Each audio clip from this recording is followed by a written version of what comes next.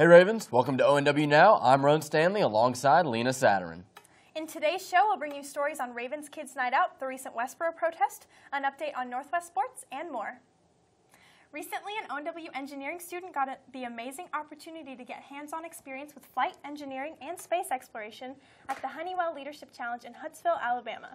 The one-week camp included students from around the world and is held every year. A flight simulator, where there's a room of flight simulators. We all were just learning the basic mechanics of flight. We also did engineering design challenges, whether it be rocket building or just heat shield development. We also did a full shuttle mission simulation, so whether it was mission control in the shuttle or in the International Space Station. It was a hands-on experience thing where we learned, obviously, the different fields of engineering and sciences, but also it was a leadership development camp, so we all were constantly in our teams doing teamwork and building our leadership abilities and teamwork abilities. The Westboro Baptist Church finally made time in their busy schedule to protest in what was originally scheduled nearly 2 months ago. They sent only 4 protesters with their infamous signs ready to go, while counter-protesters from a local church displayed on the opposite side of the road. Some ONW students also decided to come out and display with a more humorous approach, with signs displaying words such as, "I have a sign." Thank you for staying positive, Ravens. Spring sports are in full swing this season. Let's take it over to Game Day to catch up on the latest ONW sports. What's up, Ravens, and welcome to a special guest edition of Game Day Northwest. I'm Evan Kolopek here with Conlon Archer. Today we've got updates on all of our spring sports. Let's get started.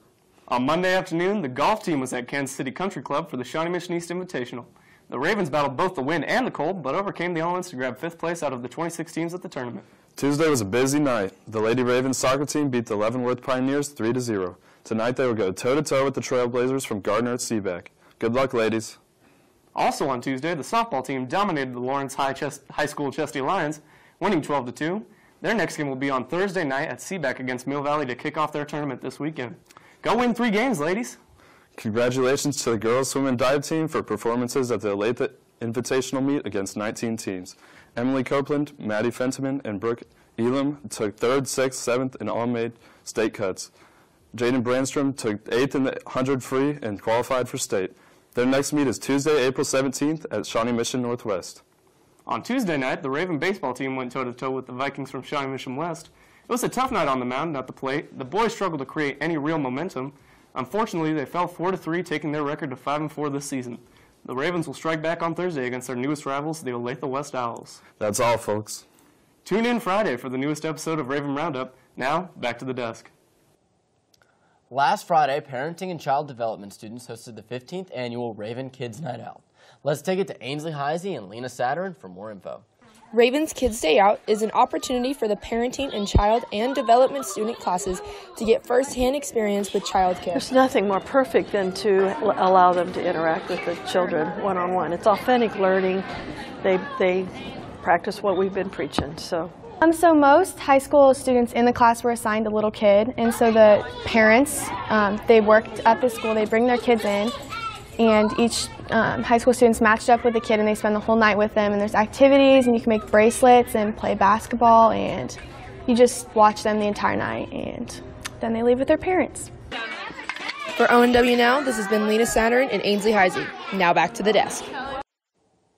This past weekend, ONW competed in the NSDA National Qualifier in Congressional Debate. In a field of 116 students from 14 schools, we took 3 of the 6 spots in House and Senate to advance to national tournament in June in Fort Lauderdale, Florida. Jacob Guernsey got the chance to interview one of the qualifiers. So it's just a mock Congress, really. The students from all the schools in our district just around here, they all write pieces of legislation that we all just talk about pro and con and the benefits of them, and then we vote on them and do other like Congress procedure.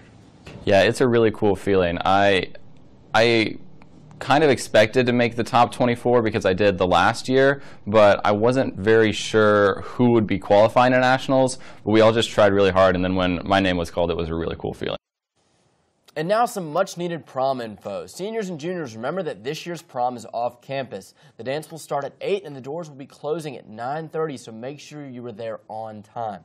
All juniors and outside guests must buy a ticket. Getting a ticket from a senior that isn't going won't allow you to get into the dance. That's all for this week's edition of ONW Now, Ravens. Make sure to follow us on Twitter at ONW_Raven Daily and on Snapchat at ONW Now. For the Raven Daily, this has been Roan Stanley and Lena Satterin. Enjoy your 3-day weekend, Ravens, and enjoy your prom.